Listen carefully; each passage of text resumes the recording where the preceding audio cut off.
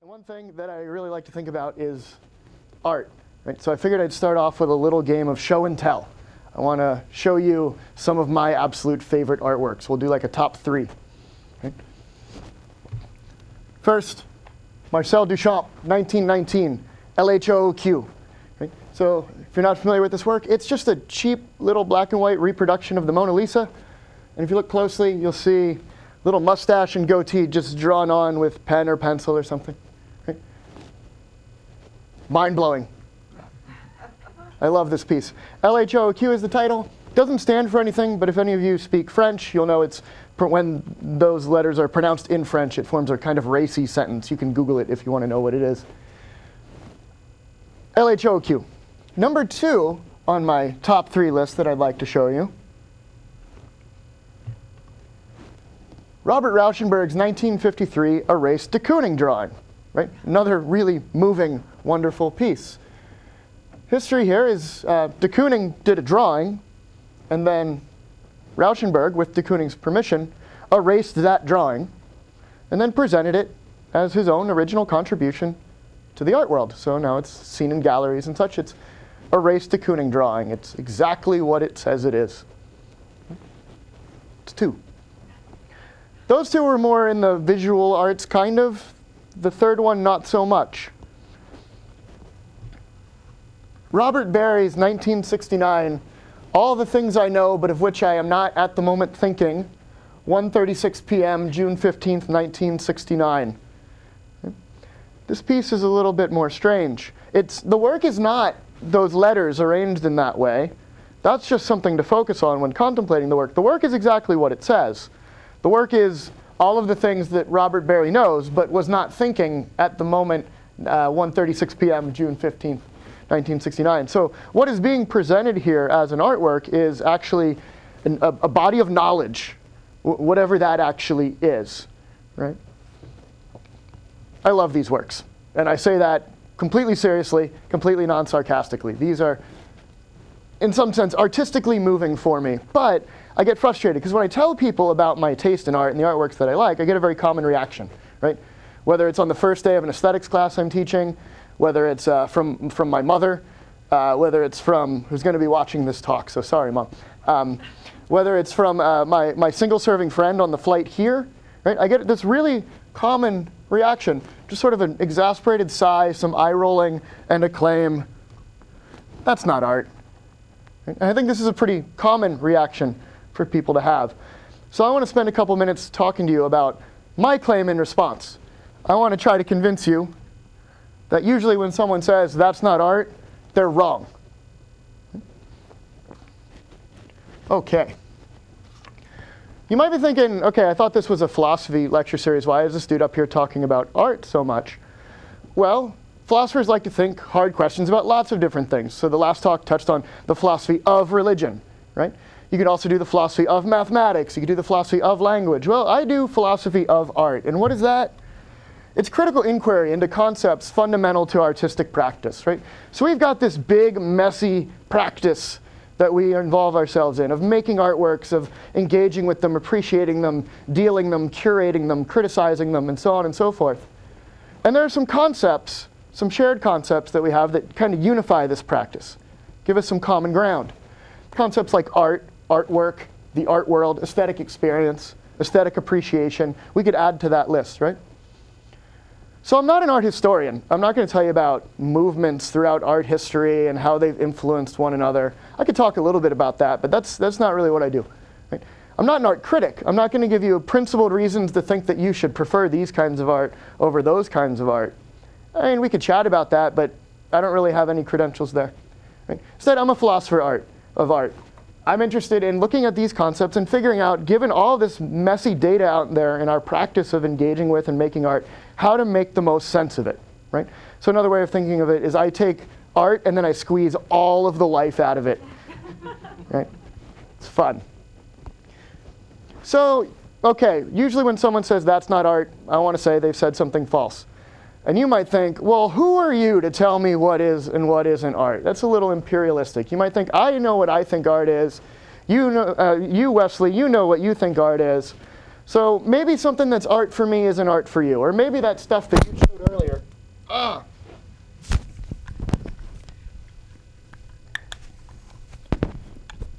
So I used to teach a class where I had to wear one of these. And I was telling the folks before the talk that I knew I was going to drop it somehow, because I did all the time in that lecture.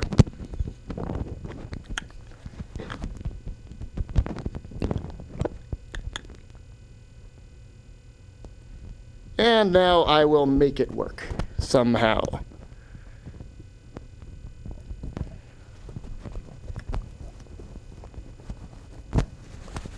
Can you hear me? Awesome.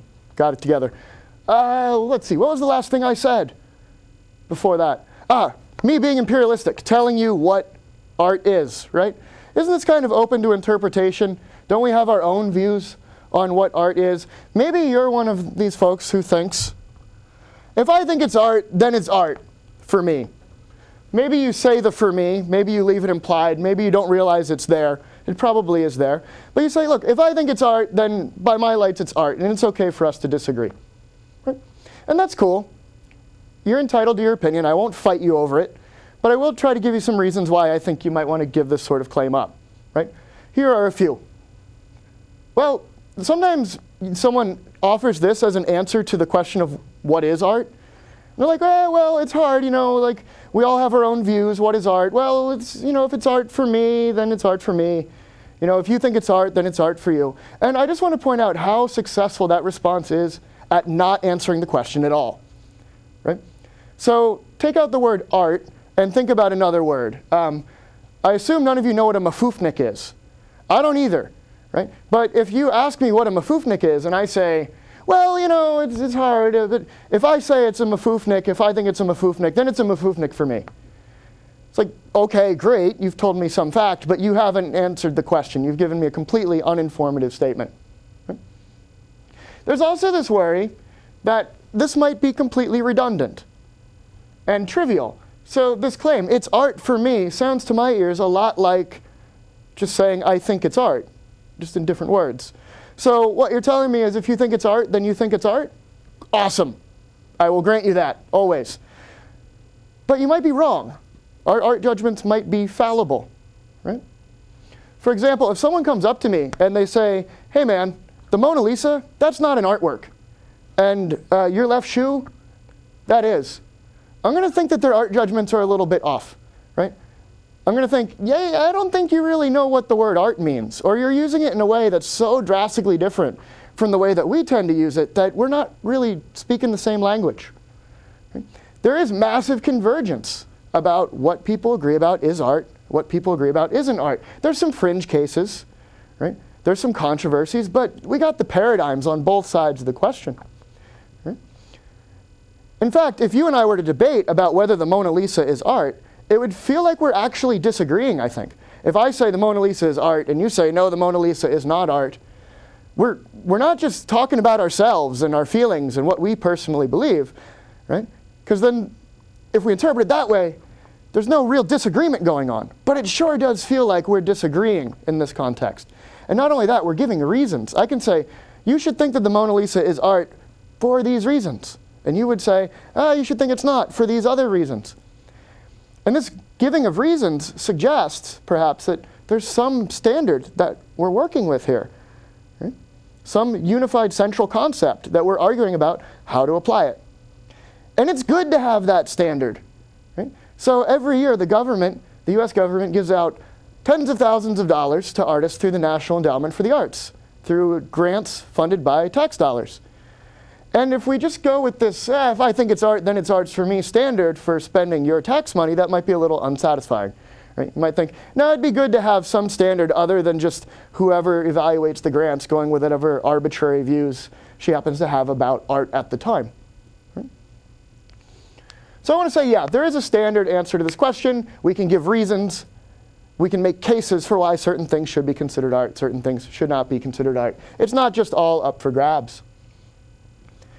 Now, when you do the philosophy of art, a distinction you'll encounter pretty early on is this distinction between two kinds of theories of art. One is a classificatory theory, and these come in many different shapes. These are theories that help us determine which objects are artworks and which ones are not.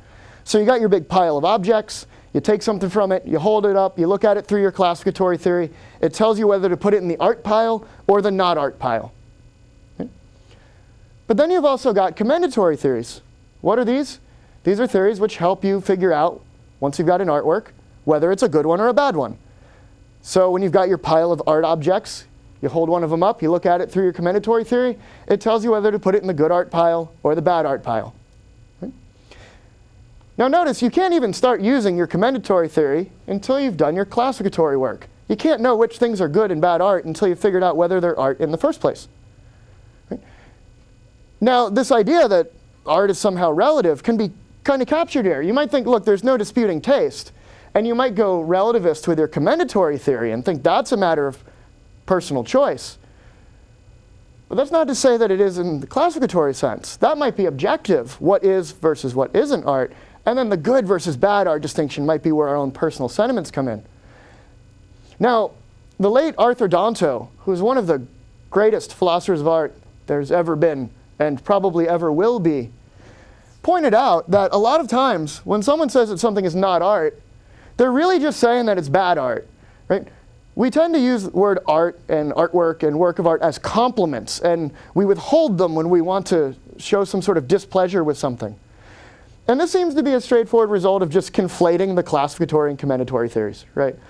We're speaking like we're classifying, but what we're really doing is evaluating. So if Danto's right, and I think he is, then a lot of times when people say, oh, that's not art, literally what they've said is false. It is art. They're just asserting that it's bad art, which then directly follows from it. Yes, it is in fact art. If it's bad art, then it's art. Right? So I think that accounts for a very large class of utterances for when people say, that's not art. Speaking non-literally. They're speaking evaluatively rather than classifying. Maybe you think, that's not what I'm doing. You're like, no, I'm not just saying I don't like these pieces. I'm saying something stronger. I'm classifying. I want to say that these works aren't works because they're failing to do what art is supposed to do. Right? That's fair. You know, you see LHOQ in a museum and you're like, that's not art because it's not doing the right thing. Right?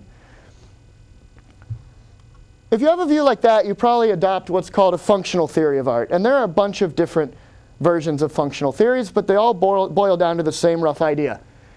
They're classificatory theories, so they're theories which tell us the artworks from the non-artworks, that attempt to define art in terms of some particular function. Right? So maybe you think, as people did for a long time, that artworks are in the business of imitating or representing. So the associated theory would be the mimetic theory. Something is an artwork if it's an artifact intended to serve as a representation. Or maybe you think that artworks are in the business of expressing emotions. Right? So the functional theory there would be something is an artwork if it's an object intended to express an emotion. Right? Some folks have thought that something is an artwork if it plays the role of playing around with significant forms, whatever that means. Right? So something is an artwork if it's an object intended to display interesting forms. Maybe you think artworks are in the business of giving us aesthetic experiences. So something is an artwork if it's an object intended to offer us those kinds of experiences. Right? We could go on, coming up with different simple functional theories here. So we might say something is not art if it, whatever theory we adopt, if it doesn't fulfill the function assigned to it by that theory. The problem with simple functional theories in general is that the art world is messy. It is dynamic. It is adventurous. It is not well behaved. You present an artist with a functional theory of art, you give that artist 10 minutes and they will make a counterexample to it. Okay? So coming up with a functional theory that isn't going to sort of just capture a small sliver of a snapshot of art history is going to be very, very difficult. Right? So instead, the view that I'm quite fond of is to not think of art in terms of what it's supposed to do, but flip that around. And think that something is an artwork based on what we do with it. And here we get a version of what has been called an institutional theory. The idea here is that artworks are artifacts that have been introduced in the right way by the right people as objects for a particular loosely social institutional activity. This is very hand-wavy, right? This is a version of an institutional theory that, it's not the ones you'll find in the textbooks. We can get into more detail during the Q&A if you want to get into the real nuts and bolts of it. But the idea is roughly something like this. Look, we have this practice. We have this game that people play out there, right? And the artworks are like the hacky sacks that they're kicking around. You've got the artist, and they're like, hey guys, here we go. I'm going to throw this into the middle. Audiences, try to appreciate it. Critics, criticize it. Curators, arrange it with other things. Dealers, sell it to somebody. Historians, you should catalog this whole process for the records, right? On this view, there's this large, loosely formed social institution that's engaged in playing this game, and all it is to be an artwork is to be thrown in the middle, along with an invitation for the players to play their game with that thing. Now, this sets the bar for what it takes to be an artwork incredibly low, right? How hard is it to make a work of art? Well, let's say I'm one of the right people. That just means I'm somehow affiliated with the art world. I want to make my left shoe into art. I just throw it in, metaphorically. I don't actually have to throw it, but I'm just like, I hereby present this as something for you to play this game with. Boom, it's an artwork. So it's remarkably easy to make art. It's remarkably hard to make art that's interesting and worth looking at, right? But pretty much, you walk into a museum, you see something, strikes you as, doesn't strike me as art. Ask how it got there. And on this view, it probably is. So if you say that something's not art, you're probably either in the grips of a fragile, functional theory of art, or you're just conflating classification with commendation. But perhaps you're thinking, okay, no, hold on. There are lots of times when I can say that's not art, and I'm saying something perfectly true. Like when I'm walking down the street with a friend, and we see a stop sign, and I say, hey, that's not art, right? And I point at the road, I'm like, that's not art. Those all seem to be true, right? Because they haven't been introduced into this game that we play. Well, I grant that that's right, right? But so there was this philosopher named Paul Grice a while back. And Grice had an interesting observation about language. He points out, look, our language doesn't just follow rules of grammar and punctuation and sentence structure, but there are certain conversational rules that are sort of recognized when we're trying to talk at each other. So we're not just talking at each other, but we're actually communicating in a certain way. There are restrictions on what we say, what we don't say. So for example, you walk up to me and you're like, hey, Wesley, how's it going? And I say, good, 1 + 1 = 2. That's kind of the conversational equivalent of a typo. You're going to be left wondering, why did he say that? That's irrelevant. It's conversationally inappropriate, right?